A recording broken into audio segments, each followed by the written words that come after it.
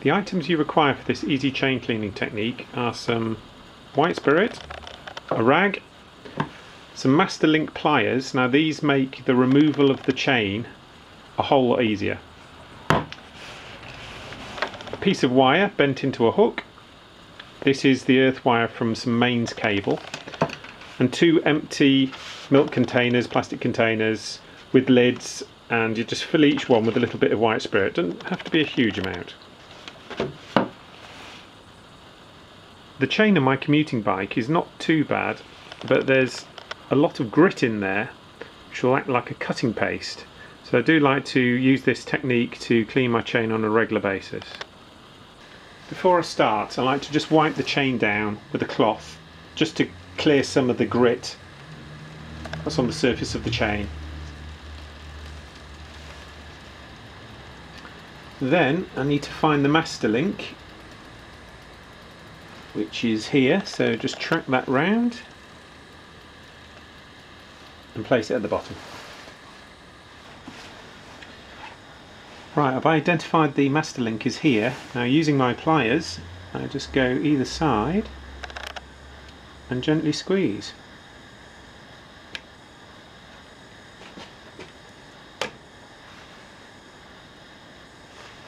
And then that's it, it should just come off.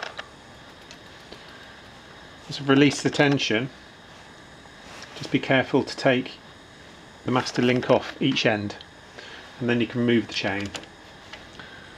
That can be just pulled through. This is another good reason to clean the chain a little bit before you take it off, otherwise you get really mucky. Right, now we get our dirty chain and just place it into the container. Put the lid on and give it a good shake. Now it's a bit like being in a washing machine. This is getting into all the nooks and crannies and just getting rid of all that grit. I'm not sure if soaking will help. I suppose if you've got a really badly soiled chain you can leave it to soak, but a good old shake seems to do the trick.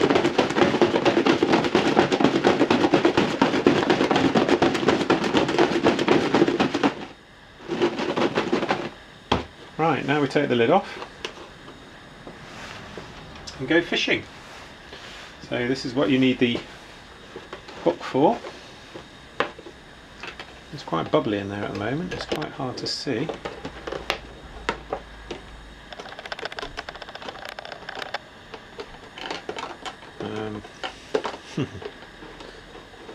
There we go. Now already you can see that's quite shiny. I'll just get the cloth and just give it as a wipe as it's coming out.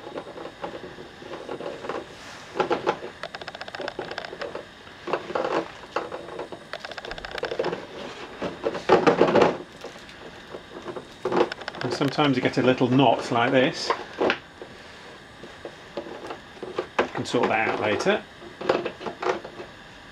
And there we are. Now what I'm doing is just clearing off some of the white spirit and the muck before it goes in the next container. So this first one was to get the initial muck off, and the second one is clean white spirit, and that'll be for the second application.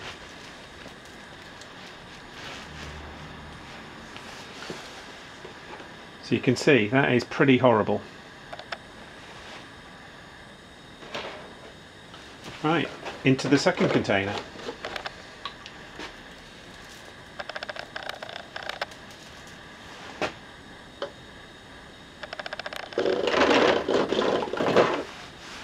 Put the lid on and repeat.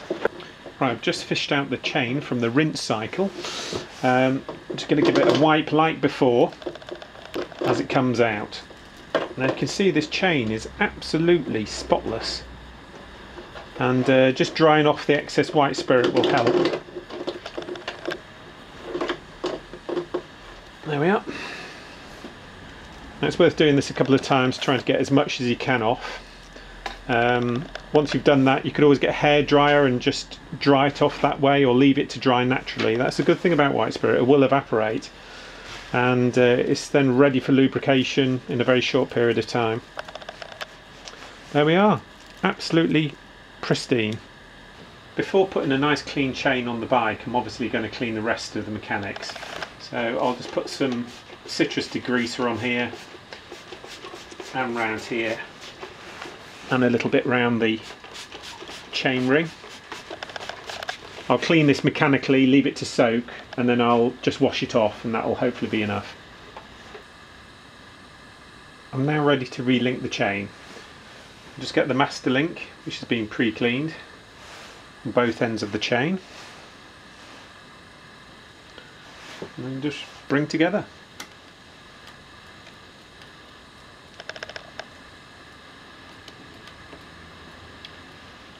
And then that's it. Now the master link is here, and you don't really need a tool, you just need to stand on the pedal, and the energy of that will actually lock that in place so it's nice and secure. There is a tool for securing it, but I didn't bother to buy one. Right, as you can see, the chain is absolutely clean. All we need to do now is lubricate it. I tend to use this Epic Ride, I quite like it, it's not too heavy. You do need to shake the bottle first, and it is like water, so when you apply it, you've got to be very careful, but it just streams on, and